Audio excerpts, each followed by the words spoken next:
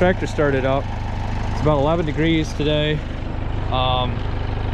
It's been extremely cold. That polar cyclone bomb vortex or whatever went through, and I just want to see if the Duramax will start. So I filled this up before the storm, and I didn't put additive in it. I forgot. The tractor, I think, has additive in it, and it was sitting in the barn out of the wind. It's in the cold section of my barn, but it stays probably about 10 degrees warmer than out here, I would say, on average.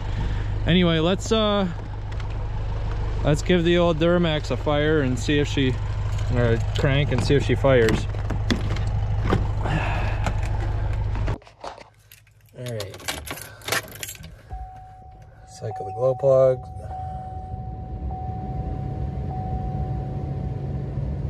Should all work besides one. I think I got a engine light on for one glow plug down, so 7 out of 8 ain't bad.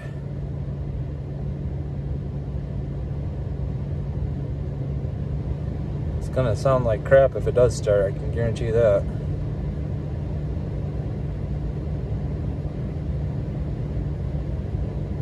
And glow plug's running forever.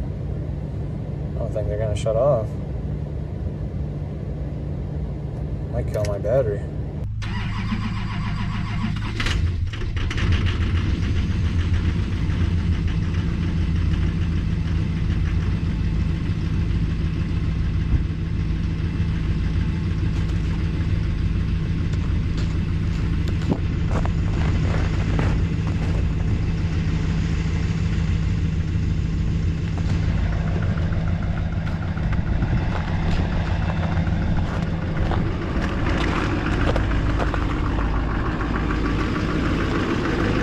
Oh, it doesn't sound near as bad as I would have expected.